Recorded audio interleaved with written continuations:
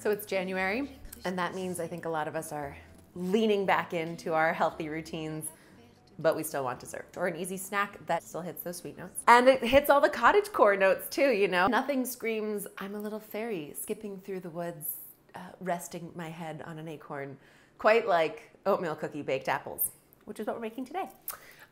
This is perfect if you're having a little bit of a lighter January, but you still want dessert or a nice healthy breakfast or snack that is a little bit indulgent and decadent feeling, but made with the glory of naturally sweet apples, deliciously fibrous oatmeal, a little coconut sugar, a little almond flour. It's very melty, very like candy oatmeal experience. It's gonna be really like soft and luscious in the center. The apple is gonna bake up, so it's very tender too. I'm scenting it through with some cardamom and cinnamon and nutmeg, threw some currants in there. It's decadent, it tastes like an oatmeal cookie, but it's in an apple and you're gonna love it. Let's make it. So the first thing we're gonna wanna do is create a little well in our apple. I literally just did this 3 seconds ago, so I would have one to show you. Apples turn brown very quickly. So what you're gonna do to make sure they don't, you wanna just juice half a lemon, catch the seeds.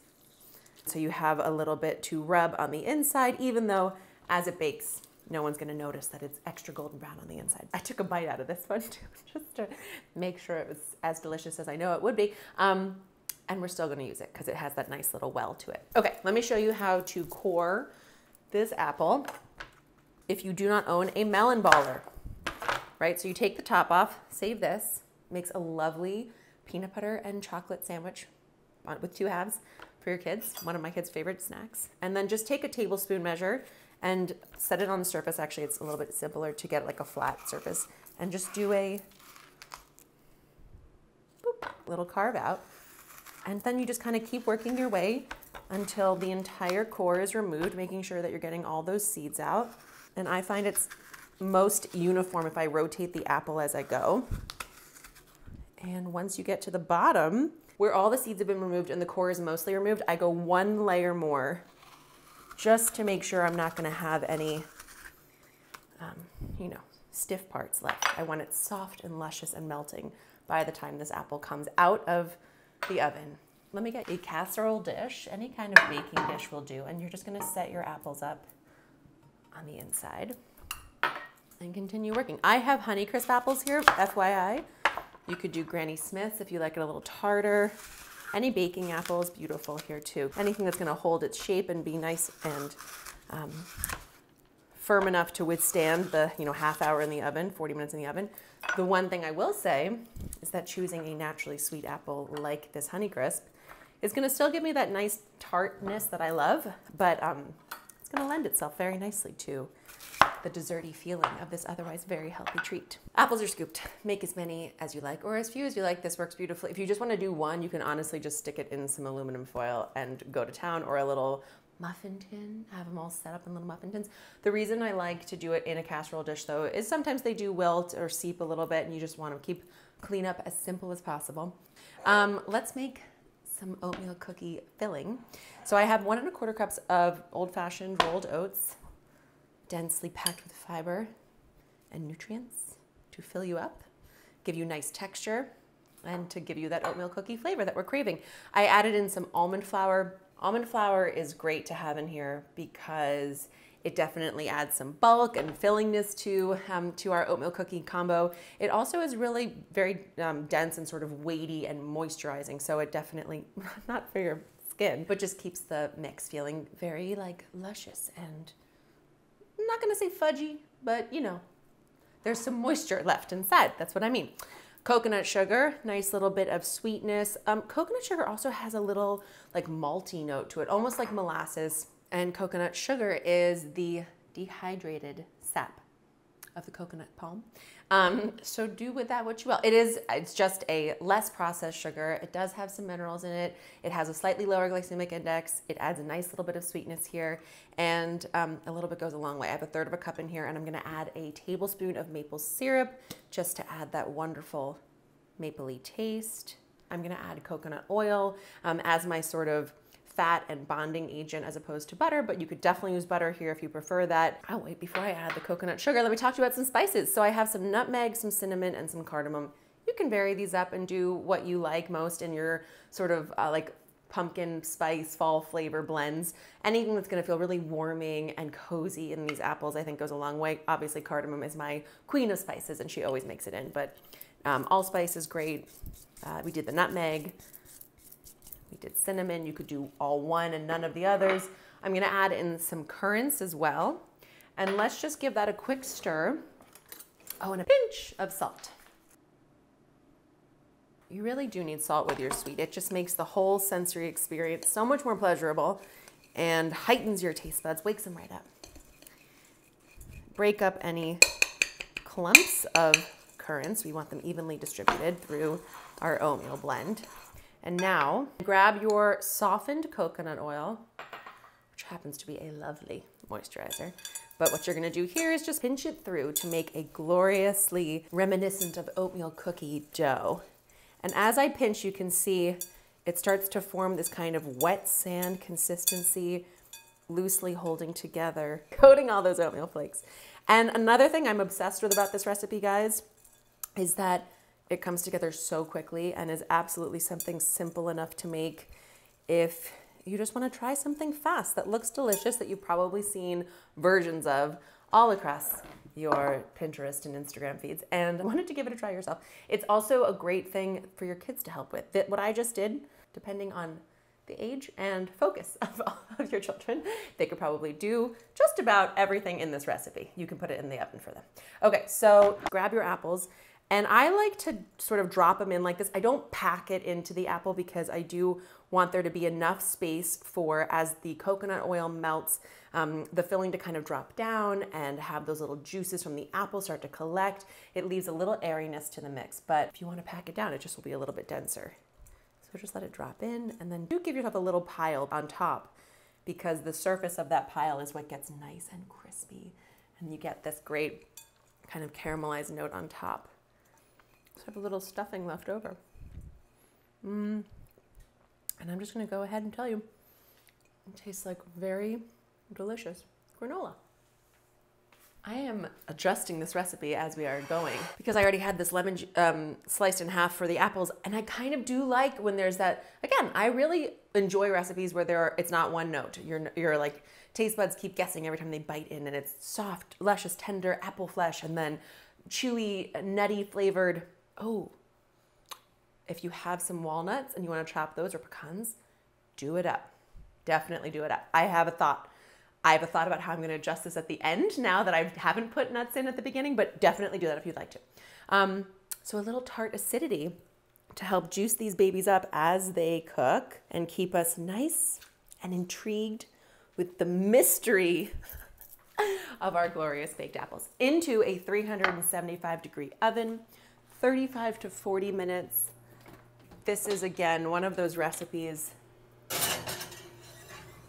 that is really going to let you know when it's done, because your kitchen will be perfumed with the sweet, heavenly ambrosia essence of baked oatmeal cookie apples.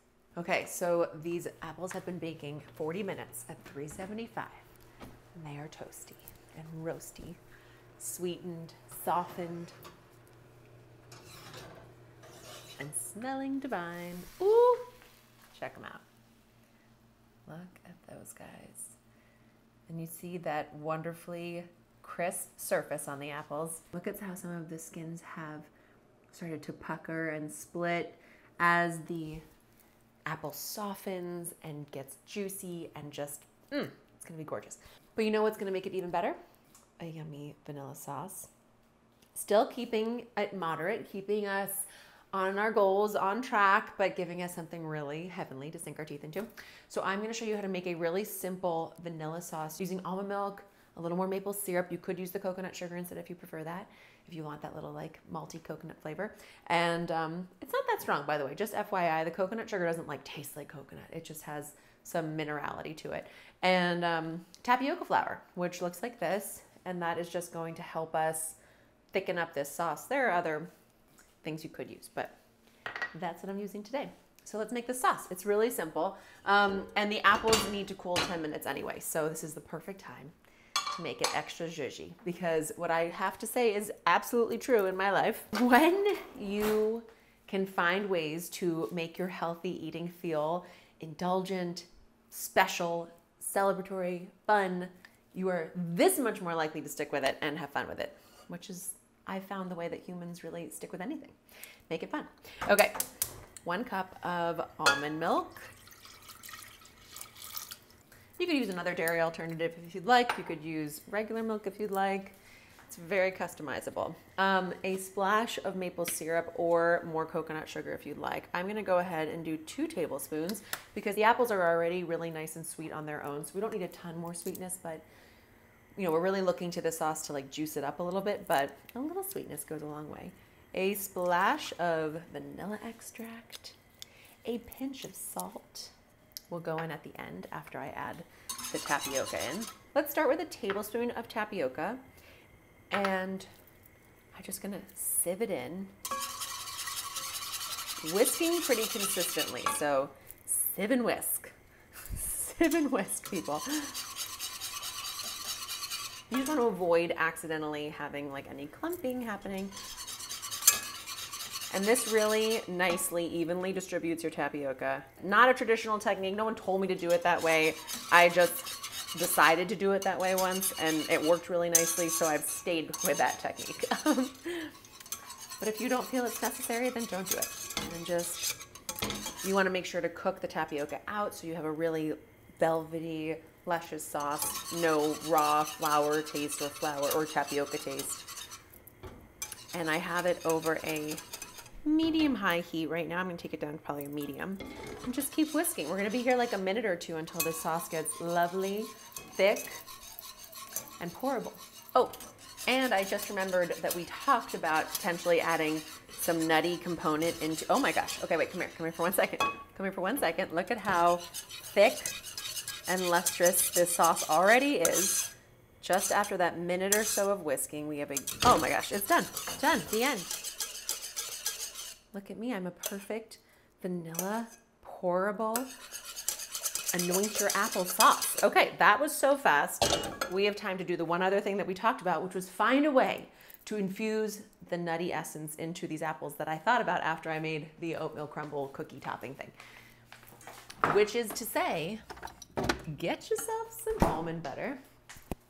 And you could, if you're like confident that everybody who's eating these apples is gonna want it, just spoon it into your vanilla sauce, which is gonna make a almond butter vanilla sauce, which sounds heavenly. Or you just wanna heat your almond butter up separately, so it is also pourable. And you that way have an opportunity to add a little cinnamon to it or more cardamom, which I might do because you know how I feel about cardamom. Not like a ton here, guys. We're gonna do maybe 2 or 3 tablespoons of almond butter because we just want it to pour ever so delicately over our apples. Let that come to heat with, let's do a little cinnamon. I love this. I love when we can experiment and play on the fly. Cardamom. And let's also do some salt. Just a pinch. Trust me, trust you, lady. Okay. And I want it ever so slightly more pourable than it already was, so warming it will help with that. But if it's still not quite gonna like drip the way I want it to, what I'm gonna do is add a splash more almond milk into almond butter, adding a little of that moisture back in. Okay, and now we cook it just until it thickens a little second. I turn the heat off. The residual heat is gonna help us continue to warm this sauce up and make it really nice. It's almost like a caramel texture now. Mm-hmm.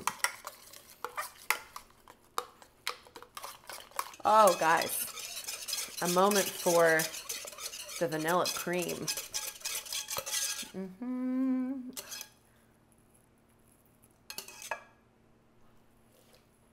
Just goose. Okay, and then not quite the same texture. I'm gonna add a little more milk and just get it a little looser. Keep tinkering, keep tinkering. Maybe you can tell this is not an official part of the recipe, so if you want to leave this part off, you are very welcome to do so, but I think we're gonna like it. Okay, so I just kept Stirring over a low heat, I added that splash more almond milk, and now we have pourable almond butter. Okay, before we add it to our plate, let's go ahead and taste it.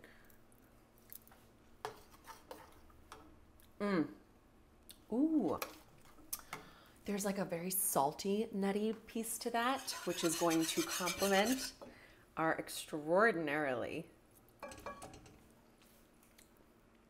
I will tell something that freaks me out about this sauce every time I make it is it manages to be both like velvety and smooth and super creamy, but still light. That almond milk just keeps it really light. The tapioca makes it thicken without getting heavy. It's a rare bird. We like it a lot. Let's plate it up.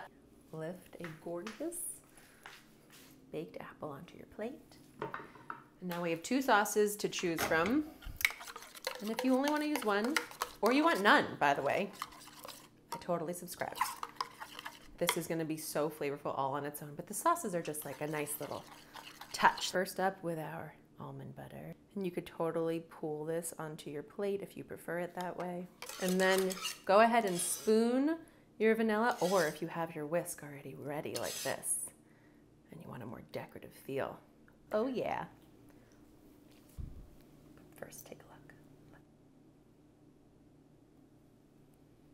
Oh my gosh, look at how this melting apple just falls apart. Are we kidding? Look at this, look at this. Tender roasting apple. Toasty, toasty oatmeal. Luscious sauces.